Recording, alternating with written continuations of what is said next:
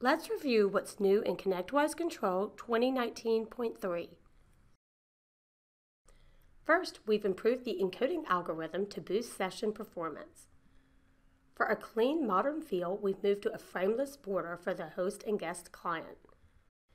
In the View menu, we've also enlarged the screen previews. It should be easier for you to select your desired monitor. Next, we've updated the Mac host client to include a toolbar.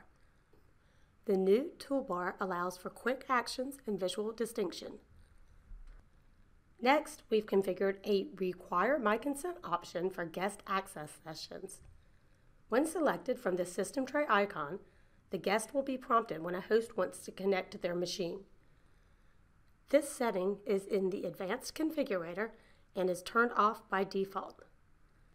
From the host page, the Shift double-click combination will open the Specified Join Options dialog. Finally, we've added 9 new shell themes. For more information, please visit our release notes at connectwise.com/controldocs. Thanks.